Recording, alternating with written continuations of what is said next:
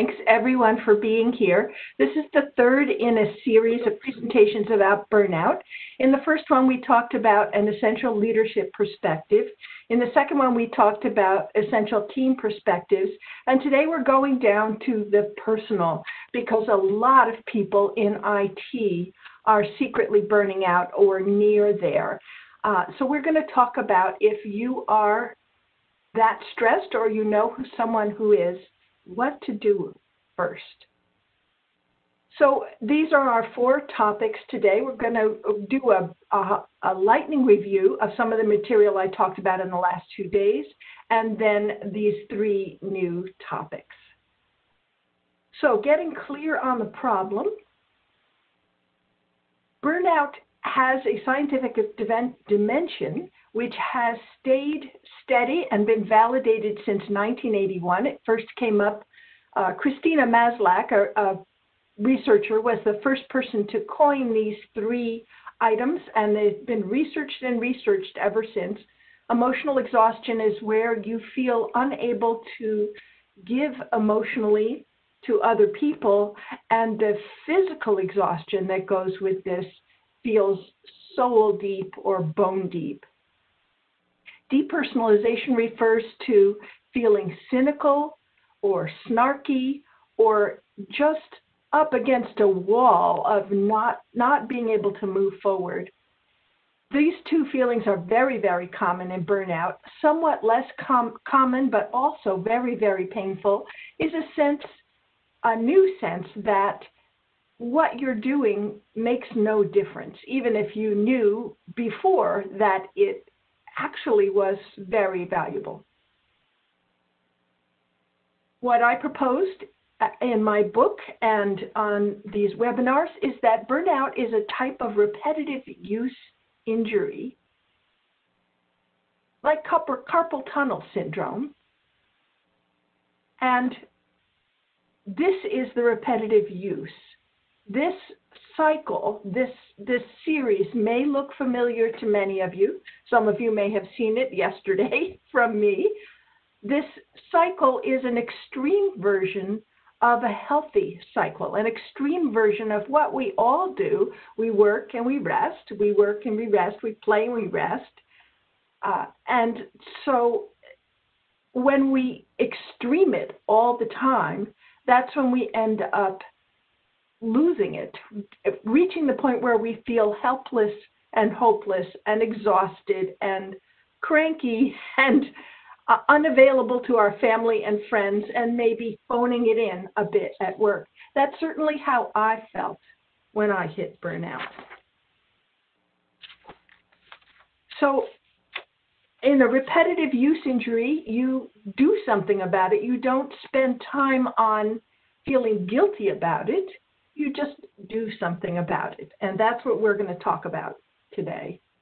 So the first step, if you're that stressed, or even if you're just on the way to being that stressed, is to identify your warning signs.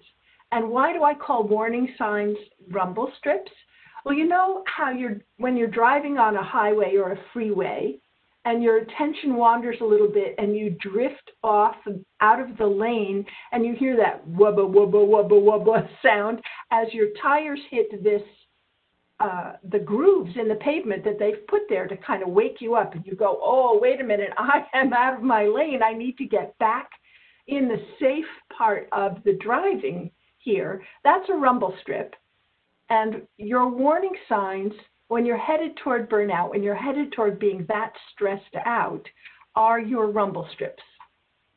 So let's look at what those might be. It might be that you start to break things. Maybe you literally break things. You miss the edge of the counter when you go to put your coffee cup down, or you break the build, or you send an email that you really shouldn't have sent and wouldn't have if you were feeling a little more together. I used to sprain my ankle. When I got this stressed, I would step off a curb or just trip the tiniest bit and my right ankle would just go out from under me. It was a warning sign that meant that I had not paid attention to the smaller warning signs that occurred ahead of time, before that happened.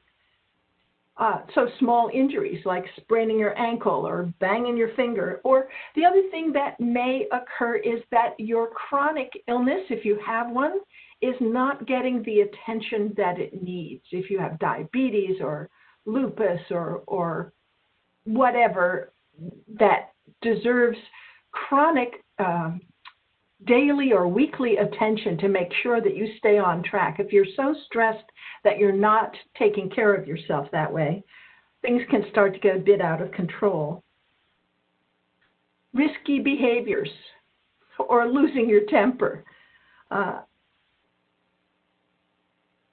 Tears. My co-author, Dr. Loomis, tells a story of pulling up to work. She's a physician, and she would park on the far end of the parking lot underneath a tree where she would have a little cry before she went in, and then adjust her makeup and adjust her face so that she could go in and be professional all day. But it got to the point where daily, just going to work made her cry. Some people get to the point, that my version of this was that I used to drive to work and think, if I just ran off the road and had a little accident, like broke my leg or something, then I wouldn't have to go to work, which is crazy talk, right? It's actually surprisingly common, that kind of crazy talk. If you are at the point where you are not safe, if you've ignored so many stress points and so many stress warning signs that the stress warning signs are now coming as a brick up the side of your head, then you need to stop and get help and take care of yourself. So the first thing to do if the stress signs are that bad is to just stop and do self-care. And if you're thinking about driving off the road or otherwise having thoughts of serious self-harm, then please write this number down, 1-800-273-8255. 1-800-273-8255. If you ever know someone who you are concerned about, this is the number you want to be giving them in terms of protecting them from self-harm. This is the suicide prevention hotline. I know people that work there. They are non-judgmental. They know what to do.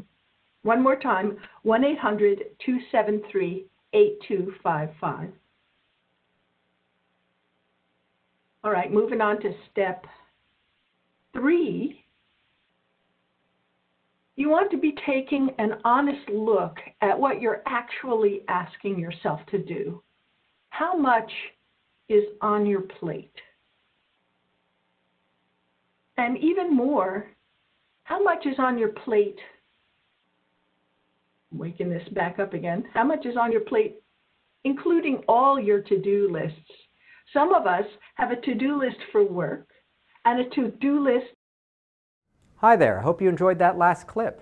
My name is Michael Loomis, and if you'd like to watch the full 60 minutes of that last webcast, while also gaining complete unlimited access to our entire library of IT learning, simply visit our subscribe page at greatpro.org/subscribe. Unlimited annual access is $199 per year, but if you use the coupon code LEARN2EARN, you can drop that membership fee to just $149. That's less than $13 per month for unlimited access to over 1,000 hours of on-demand career development, covering the entire spectrum of IT management best practices, including business analysis and requirements, software development, quality and testing, risk management, process improvement, project management, and even digital transformation. But your membership doesn't just give you unlimited access to our vast learning library. You also get free access to our mobile app, as well as direct access to our network of over 300 of the world's leading IT consultants, all of whom are dedicated to putting practical knowledge at your fingertips so that you can learn more and earn more. I hope you will join me in becoming a member of the Great IT Professional and advancing your career with us. And if you're on YouTube, don't forget to hit that subscribe button above so that you get notified whenever we publish new free webcasts each week of the year. Thank you for your time and best wishes for your continued success.